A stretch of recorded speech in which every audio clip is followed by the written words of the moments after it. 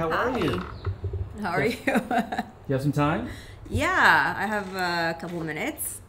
Great. That's the perfect amount of time to answer some questions for me. All right, come on in. Thank you. So what's your name? I'm Dr. Joyce Kahng. And what's your specialty? I'm a cosmetic dentist. And so how long have you been out of school for? I graduated 2010, so what's that, 14 years? Something like that? That sounds about right. Yeah. Where'd you go to undergrad? I went to UOP. I did a accelerated program that was 3 years of undergrad and then 3 years of dental school. Oh wow, that's quick. And where'd you do your residency? In the Bronx, at Jacoby. So where are you originally from? I'm from Northern California. I went to Los Gatos High School. And how long have you owned this practice? I took over 2014, so we're coming on 10 years. This office is pretty unique. Did you design it? Me? No, I could never design this. My designer is actually Laura Brophy, so I hired her and then she did this whole thing and I love the way it turned out. We just did this last year. And what inspired this design?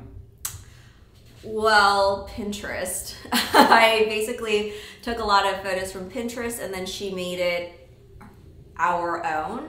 And I really wanted the office to have a lot of special touches, like, you know, this type of wall, all the fixtures, they're all unique pieces that only she could really find. I could never find these like online by myself. Yeah, these are really unique. This tree is pretty cool. What is it? This tree.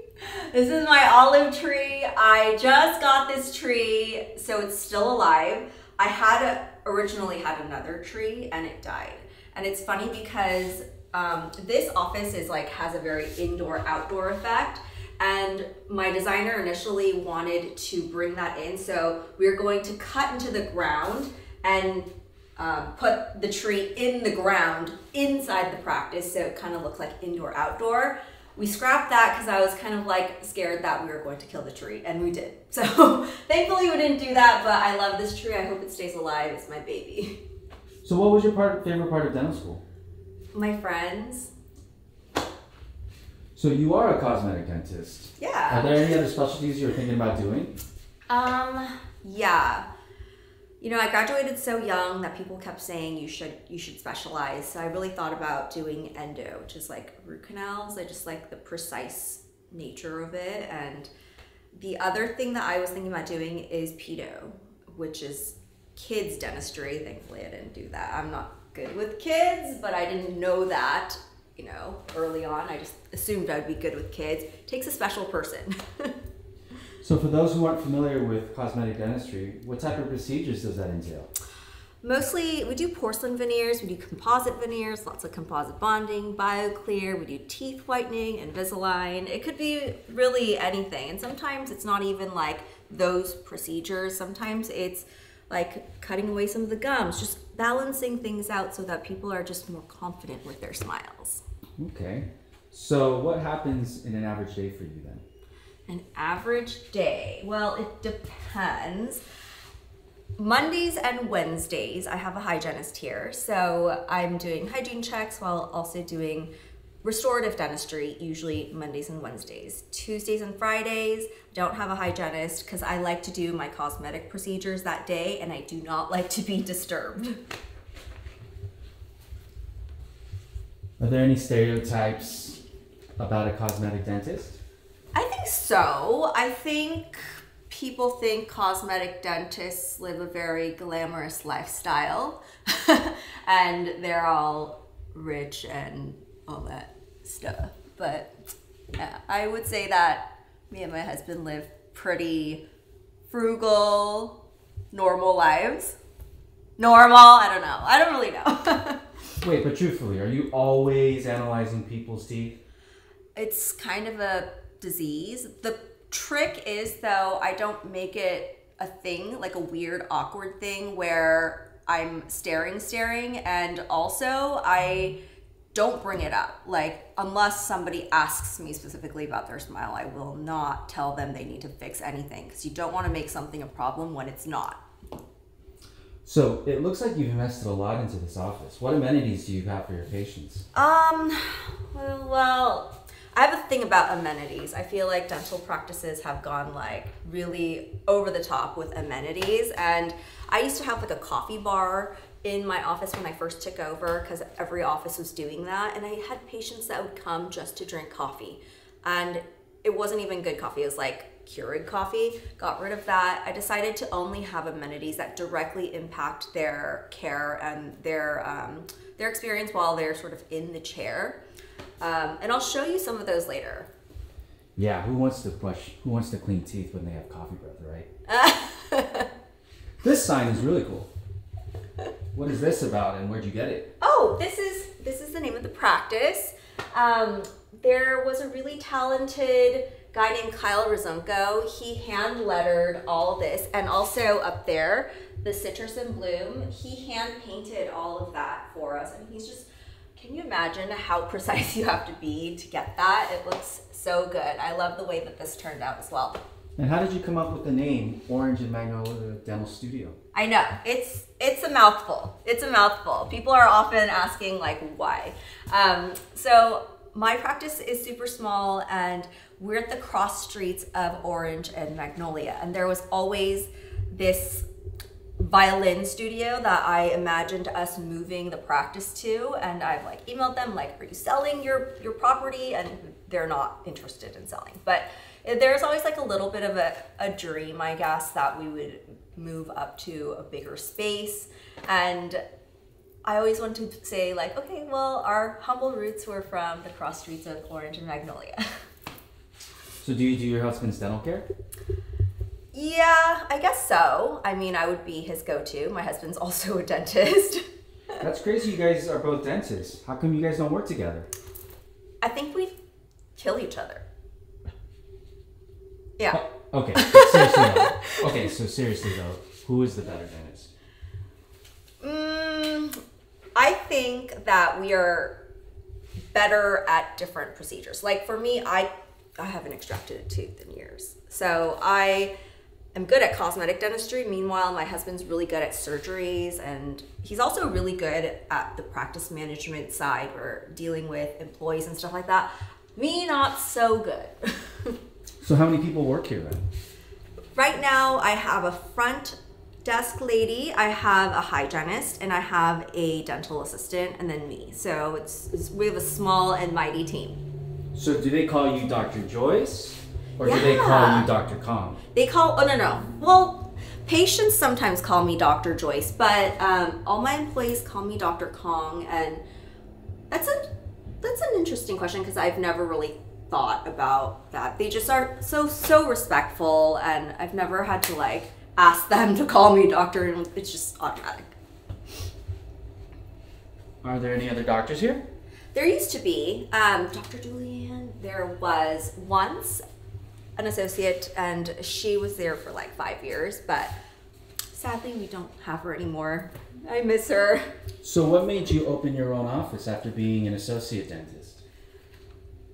Well, I never actually wanted to be a practice owner, and the more I worked for other people, the more I realized I hated working for other people. So I decided to open my own. That's not really a good reason, but I knew there was a better way of doing dentistry, and the only way I would be able to do dentistry the way I wanted to do it is if I was the boss. Okay, well speaking about doing dentistry, what's your favorite procedure to do?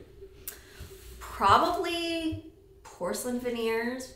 I just feel like there's such a difference in the way that patients walk into the office after they've gotten their smile makeover. It's like so inspiring to see them walk with so much confidence.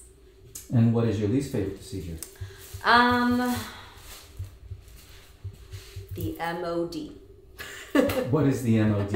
It's a class 2. It's like for layman's terms, it's like when a cavity is in between both of the sides of the teeth, like this is the top of the tooth, but if it's also in between where people are not flossing, then we have to do fillings that extend over to that side. It's not fun, it's tedious, and it's supposed to be like an easy procedure, but it's just not fun. Yeah, it sounds pretty complicated. What do you think makes a good cosmetic dentist? I think a good cosmetic dentist can see the possibilities of a smile. So that's what I'm looking at whenever I look at people's teeth. But also, you have to be able to bring that to life. So within the scope of your skill. What's something you wish people knew about cosmetic dentistry?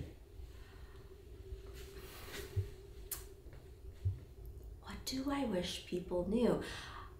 I honestly wish people knew that they don't need to get cosmetic dentistry. Like, just because everyone else is getting cosmetic dentistry doesn't mean that they need to, because it's an irreversible procedure, and sometimes it doesn't take like 10 veneers to make you smile more confidently. Sometimes we can do things a lot more conservatively or step up to that. And you don't need to go like ham redoing all your teeth, because your teeth have character. By the way, this is a really nice room. Which room are we in right now? Oh, I think this is citrus. Yeah, this is aqua. So basically, this is my hygienist's room. She does all the hygiene in here. And then she does all of her oral hygiene instructions as well. And I rarely work out of here unless I'm just doing a cleaning, which is almost never. I just noticed this. You have a TV on your ceiling for your patients to look at. What other cool things do you have on this room? Yeah, so I would consider this an amenity. They're able to watch like Disney Plus or Netflix, and it just helps them to zone out. Also, patients sometimes don't know whether to open or close their eyes when they're at the dentist, so this just like takes away that awkward moment. And sometimes it's all about removing those awkward moments. I also, when I was building this practice, I really wanted this. It's a foot pedal to the sink, and it's kind of like that, because our previous sink, I was always like turning this on off with my elbow, and I just think it's just cleaner. It's like a medical facility. What else? Oh, this one people love. There's a massage function in the chair, and it's not strong. It's not like going to be like, but it's there, and it just like helps people get relaxed and in the mood. We also have digital x-rays. So if you've ever been like, why is the dental assistant running out of the room to hit the button when they take the x-rays? No more. We stay in the room and we expose ourselves to the radiation as well. No, I'm just joking on that. The ADA just said that you don't need to wear these aprons anymore because the amount of radiation is so low. So it's just the modern times. Wow, there's so much interesting going on in this room. Who designed your logo? My logo, actually Fiverr. I found like a random logo designer on Fiverr. It's like you pay like $5 and then they will do that for you. Okay. Well, who are your best clients? My best clients, are you asking like what are their characteristics? Just who do you think are the best type of patients? I do think I've gotten really lucky with this. A lot of the patients here are so nice. I think the best patients are the ones that are actually kind people, and they show up on time, and they're like considerate. Like they will email us or text us or pick up the phone when we're trying to confirm. They will also pay on time, and they're just like nice, considerate people. And we've been really lucky to have so many of those. How did you build up your aesthetic portfolio prior to opening your office? The funny thing is, I didn't. I honestly didn't know if I wanted to be a cosmetic dentist, and I was doing cases, but I wasn't using like one of these fancy DSLRs. And if you are not taking your photos to showcase your work, that's not even worth posting online. So I basically started from scratch when I got the good camera that I could actually post online and not feel embarrassed. So how do most of your patients find you? Instagram. Yeah, I honestly don't really know how to use this thing very well, but it has like 2 automatic settings, and it has good quality imaging. So I can post those, and I post a lot of videos actually because I do a lot of Instagram and patients find me through there. What room are we in now? I think this one is Bloom. This is my restorative room. And so the setup is a little bit different. I do all of my procedures in here. And we have a lot of kind of fun goodies in here that you would notice cosmetic dentists might have. Anything cool in this room? So we have an iTero, and this is a scanner. This is actually, these are my teeth because I did many rounds of Invisalign. And what's cool about this is you can see kind of how my bite is. See how I only was biting here. So I had to change that. And then the other cool thing about this program is that you can see with NIRI. Okay, so there we go. So that's near infrared imaging. And for my patients that are like pregnant and I just want to monitor them and keep an eye on them and not expose them to any radiation, then I can use this and then just go through the teeth and it'll show up. Like right there, again, these are my teeth.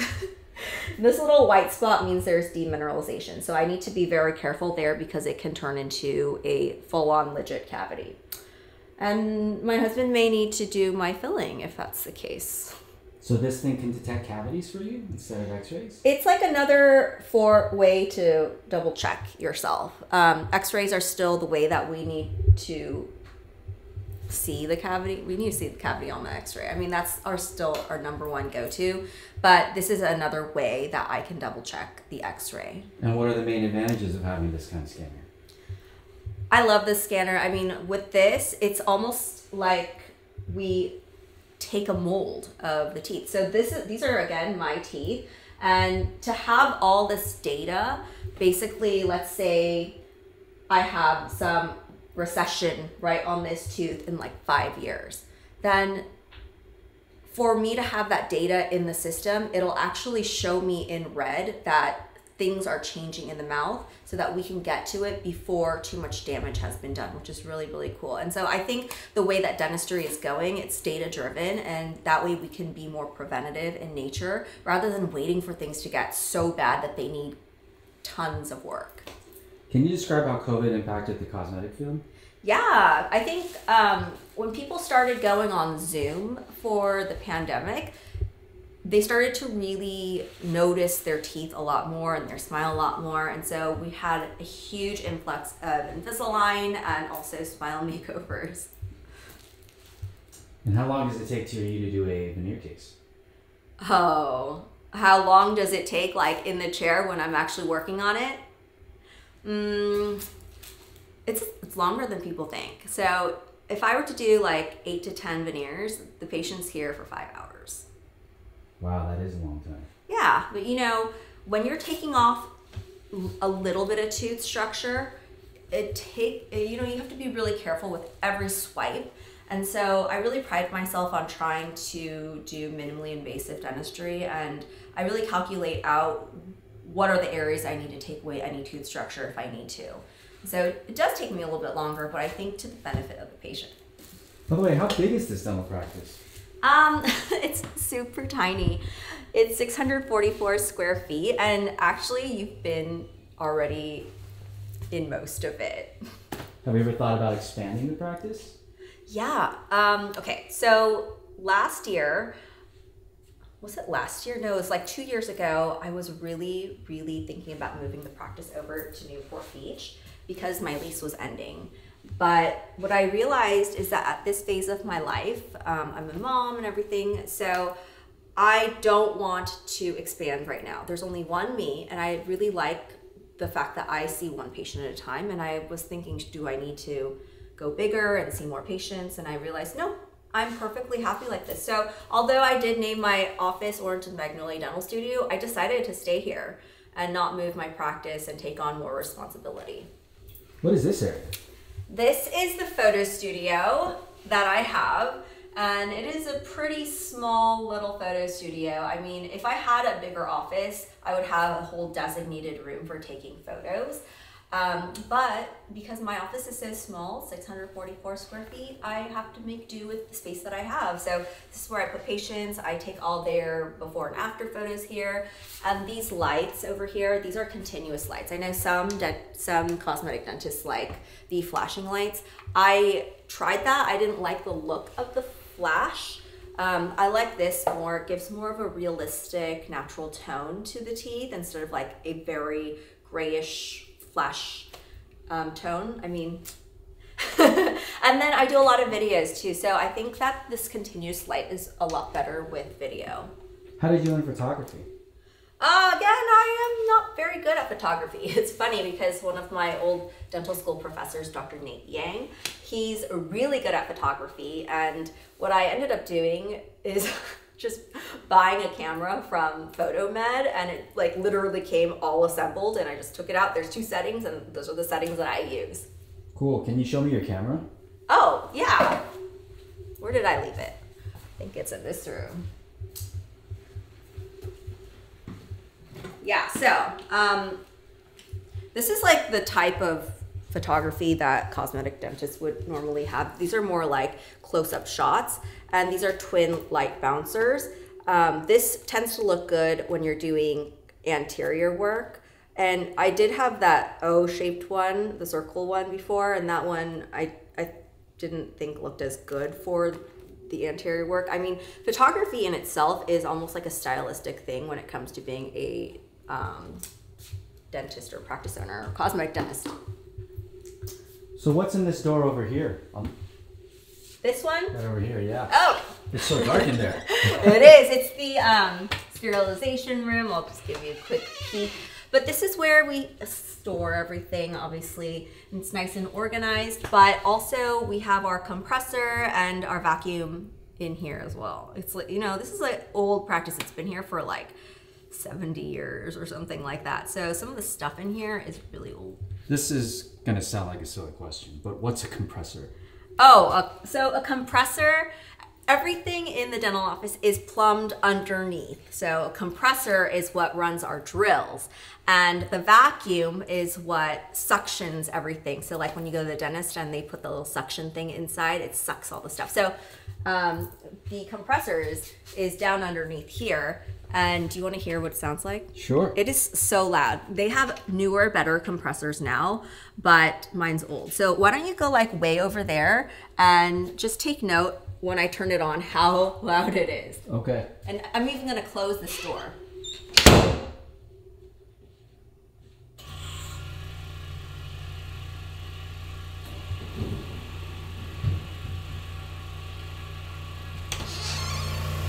That is very loud. It is loud.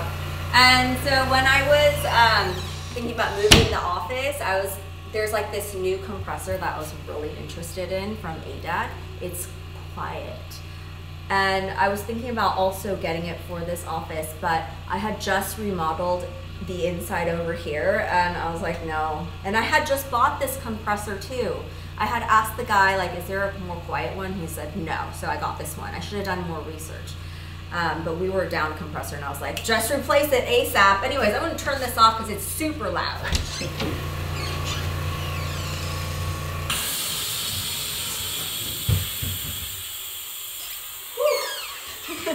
Okay, so are there any other rooms we haven't gone into yet?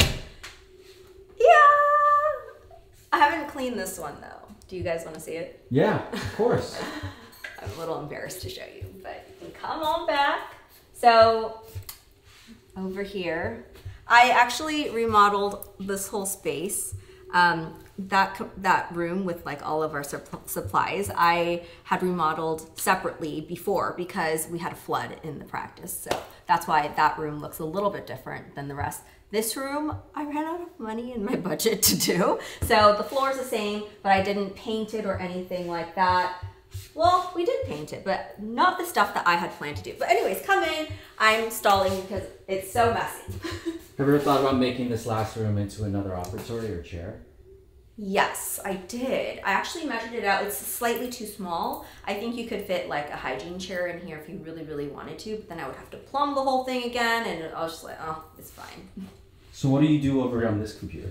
This is where I type up my notes, and my hygienist or my assistant takes x-rays, and I can check over here before I go in and meet the patient.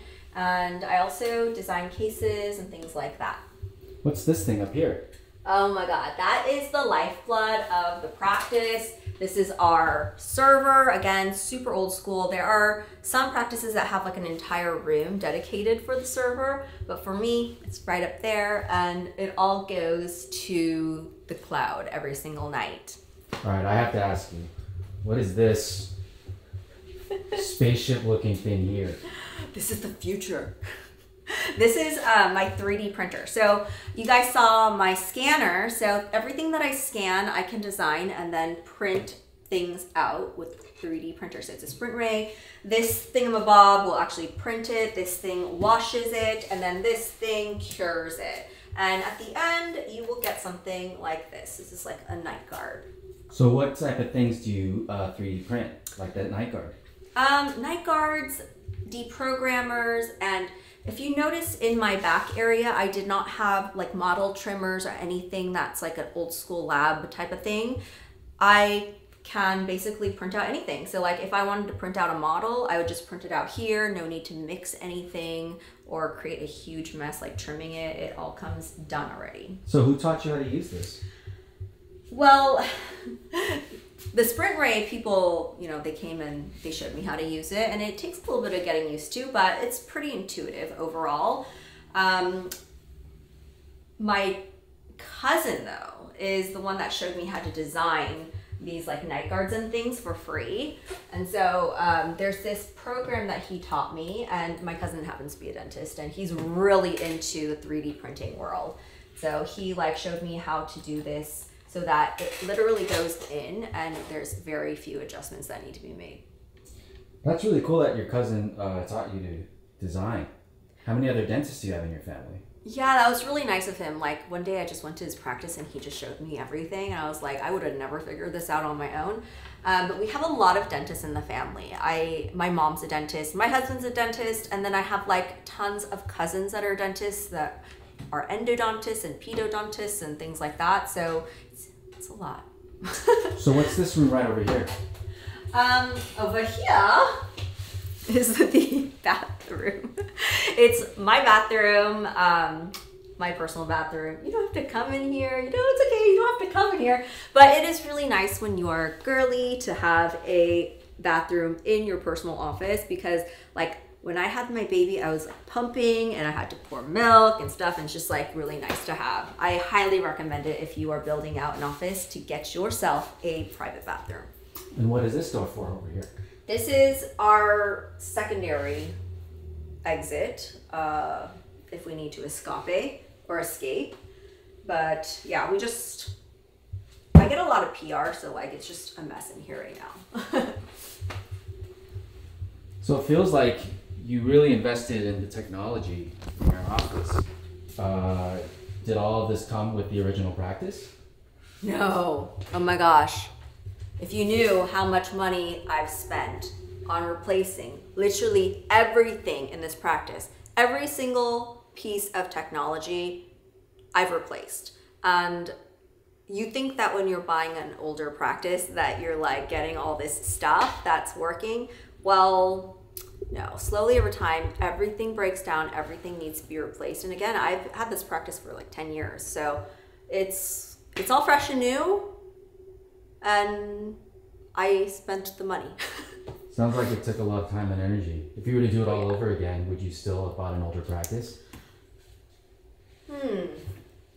Instead of starting from scratch, I think so still, because when I took over the practice, I was like, 27. I didn't really know how to run a business, and I guess some people are very business oriented, and I wouldn't say I'm a really bad business owner, but I'm not quite driven in the realm of dentistry the way that I think a lot of other people are to run their business. I really love doing the dentistry part, and having the practice is a way for me to do that. What do you like about all the technology you implemented? I think it just makes people feel more like we're being thoughtful of them. So one thing I didn't show you is we do have like warm towels and stuff for them. And again, I have an issue with all these amenities, like an overflow of amenities that don't make sense. But I do think things like that make sense because it makes people feel more calm. I think the one-on-one care that we do, like I only see one patient at a time. I'd rather invest in that than a coffee bar, you know? And I think patients appreciate that. Okay, are there any other areas of your office that we haven't seen? Yeah, but you don't really have to. It's like a closet. Well, we want to see everything. No. It's okay. It's like a microwave and a refrigerator. Does your family ever ask you for dental advice? Yeah, I guess. But again, we have a lot of dentists in the family, so probably not as much as other people that don't have dentists in their family. Do you ever foresee yourself selling any of these products you see on the wall? Oh, yeah. Me and my designer, we had originally thought we were going to display dental products and sell them. But at this point in my life, I don't really want to because then you have to store all the products and make sure they don't expire, and it's just a lot more work, and I don't think it's necessarily worth it for me. If I ever feel inspired to, that's what this bookcase area is for, so I can like display really good innovative dental products in a very cute way. But I'm a mom right now and I don't have time. Speaking of, I just noticed this wall is really shiny. What kind of paint is this? Yeah, so this is Venetian plaster. It's interesting that you noticed. But these are like the small touches, I think, that help patients realize the amount of care that went into building this practice out. And I customize everyone's smiles for their face. And so I really wanted all of these touches to be quality and custom for this practice to reflect that. What is your favorite part of this office? Ooh, definitely floor to ceiling glass windows. This was there from the beginning. You guys should have seen this practice before I took over and redid all this. It was like an old school practice, but as soon as I walked in and I saw all this greenery and all this light, I was like, I love it. It's so small, but it makes it feel so much more open. Coffee, tea, or soda? I'm a coffee girl. I only need like 2 sips and then I'm good. You mentioned you have a son. How old is he? He's 3. Preston is a little monster right now, but he's the love of my life. Would you want him to become a dentist? If he really wanted to be, I think there are so many other professions. You know, I don't really like hold something in my heart for him for like what I want him to be. I really want him to find what he wants to be and like find a good fit for him and his skills. How has your practice changed since you became a mom? It has changed. I think my mindset has changed. I think before I treated my practice more so like a hobby. And these days I'm more efficient with my time here because every second that I'm here, it has to be worth it because I'm away from my son. Well, it sounds like you're doing a great job. Final question, are you taking new patients? Of course, yeah, I do always. You want it? You need a dentist? I could use a dentist. Okay. Well, thank you for letting us ask questions for you and showing us your office, Dr. Joyce. We really appreciate it. Well, it was a pleasure. All right. Yeah, come by anytime, especially if you need a dentist. All right. Bye.